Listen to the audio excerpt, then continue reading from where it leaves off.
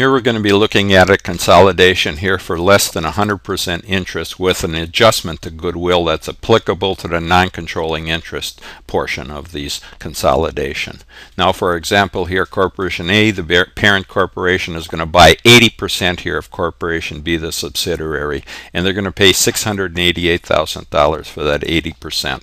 Now, that implies here that the fair value is worth $860,000 for the subsidiary that's being purchased. And we calculate that by taking the $688,000 here, the 80% amount here, and divide that 0.8 here, and we get $860,000. So looking over here at the balance sheet here for the subsidiary or Corporation B, we know the book value for the assets and liabilities, but we have to determine or estimate a fair value for the assets and liabilities here, and I've done that. So now we have to determine the fair value of the net assets, and taking the total assets here, their fair value $920,000 less the fair value of the total liabilities of $160,000, we come up with the fair value of the net assets here at $760,000. So to determine our goodwill here, we take the implied price that we calculated here at $860,000 less the fair value of our net assets of $760,000, and we get goodwill here for $100,000. But because we have to adjust it here for the non-controlling interest portion, we're going to actually have a goodwill here of $88,000 in this consolidation. Okay, looking at a value analysis here, for our normal assignment, we would have the subsidiary fair value of $860,000 here, and it would be proportioned out 80% here to the parent for $688,000, and a non-controlling interest here would be 20% or $172,000. And then the fair value of the net assets, we'd also take the proportion that out here to $760,000 for the total amount here, and 80% would go to the parent here for $608,000. And then a non-controlling interest here would be for $152,000.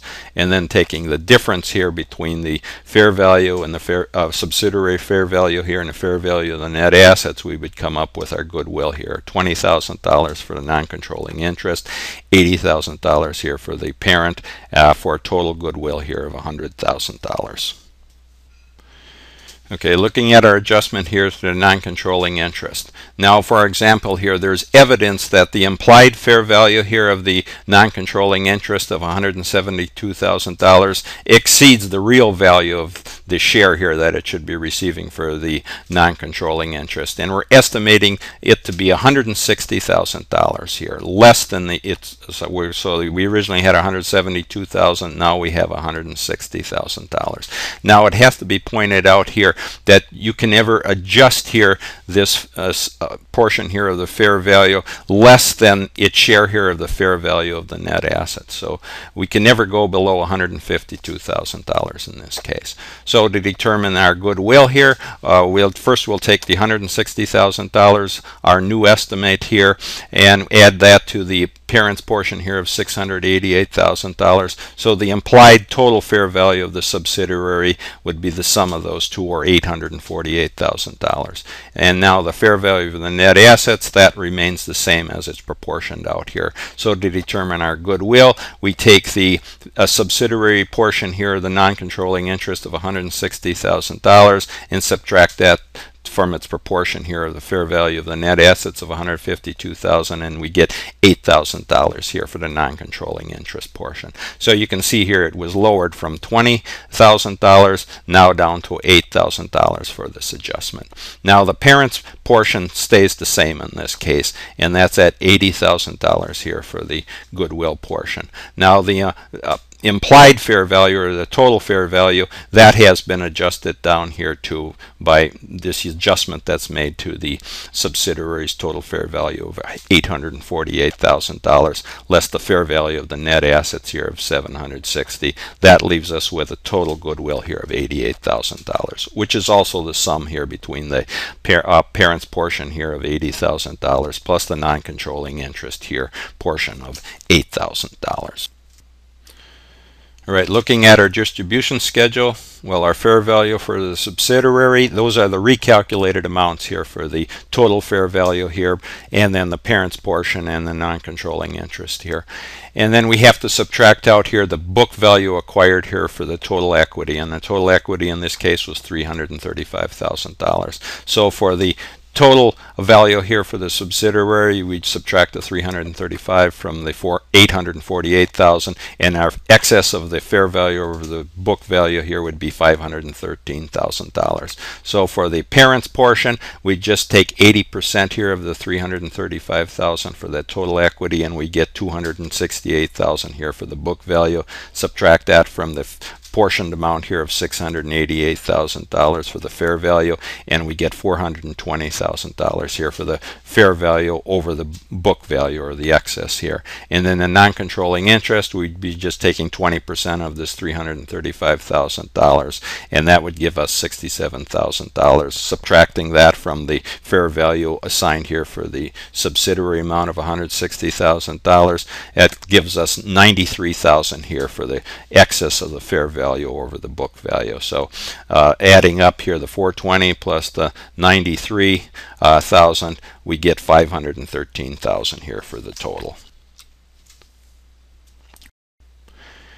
Okay, next we have to determine our adjustments here for our asset and liability accounts for the subsidiary, and we do that by comparing the book value with the fair value that we've estimated here. So I've determined those adjustments here from the balance sheet. And then we also have to include the goodwill here, and the goodwill I've got at the new calculated amount here of $88,000. So our total adjustments have to be $513,000 for the subsidiary here, and that has to match here the total excess of the fair value or the book value here for the subsidiary of $513,000.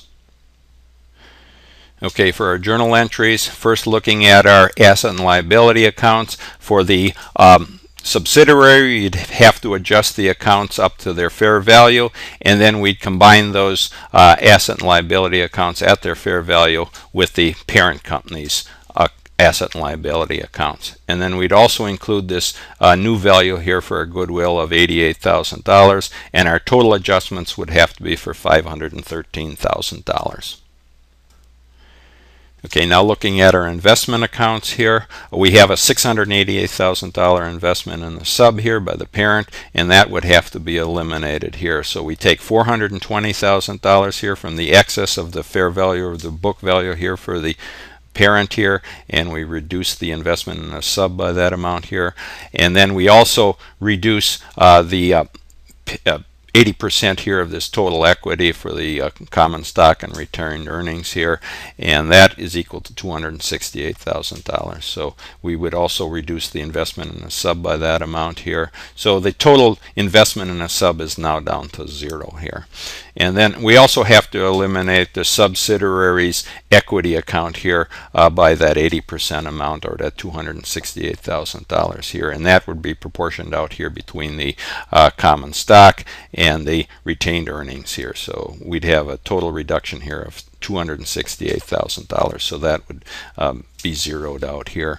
And then we have this remaining $93,000 here excess for the non-controlling interest, and that would go to retained earnings, so we credit or increase our retained earnings here by $93,000. So we accounted for this total excess in the fair value over the book value of $513,000 by taking and reducing the investment in the sub here by $420,000, and then also increasing our retained earnings here by $93,000.